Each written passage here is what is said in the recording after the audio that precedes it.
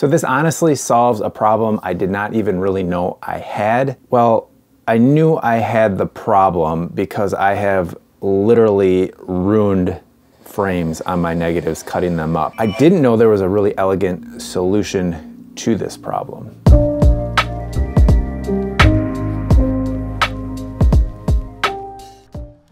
I'm not gonna lie, that's really satisfying. So at the end of this video, I'm pretty sure I'll get some comments and people saying, well, why don't you just use a scissors?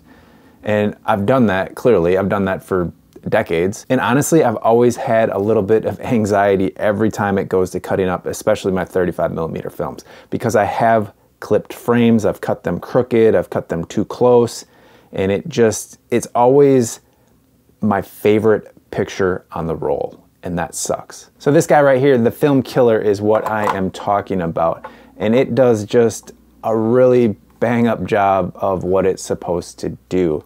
It precisely will line up your frames and trim them perfectly square every time. Very quick, very clean. So Chris from Old School Optic reached out to me and he did send me this unit. This isn't paid or sponsored in any way, but they did send me this unit to test out. When he first reached out, I was intrigued and I looked into it and I was like, that's a really interesting idea. I'm not sure how necessary it is, but it's really interesting. And after using it, I really like it. That's all I can say. I would buy this in a heartbeat just for the peace of mind it gives me when cutting my film. So the film killer, it does two things really, really well. First of all, it's very fast and efficient at cutting your film precisely, really square every time. I have no concerns about me cutting into the frames or cutting it crooked, so it eliminates that. Then secondly, you can illuminate this from the bottom so you can see exactly where you're cutting. That was always an issue for me. No matter where, I could place my scissors and film over a light table, up to the light, and it was still sometimes just a guess and a prayer. Now maybe that's just my technique, but I've been doing it a long time and never found a comfortable way of cutting my film. So this little device just completely solves that problem for me. Takes the anxiety out.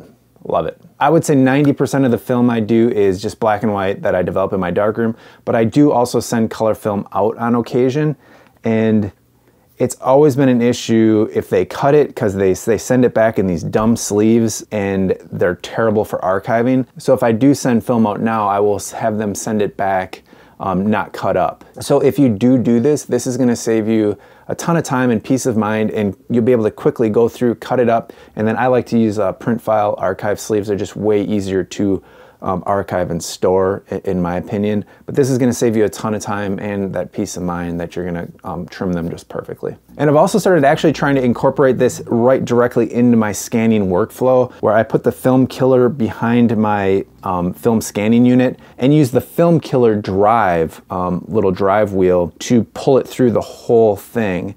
And what's really cool is once you get it lined up with the markings on the film killer, I can actually just use those as a guide to how far I have to transfer it, and I don't really even have to look at the screen. Like, I'll check the screen, but I can just go to those markings and hit click, go to those markings and hit click, and it advances it a perfect 35mm. So that's been really intriguing. Now I do have some tweaks to make and things to work out, but so far it's worked really good. Like, one of them is you have to put a little more pressure on the drive wheel to pull it through that whole thing, but that's very minor and it still works excellent. So I would highly encourage you to go check out Optikoldschool over on Instagram. I will leave some links in the description below in regards to where you can actually get this thing. And if you want to see my whole film scanning workflow, you're gonna wanna check out this video right here.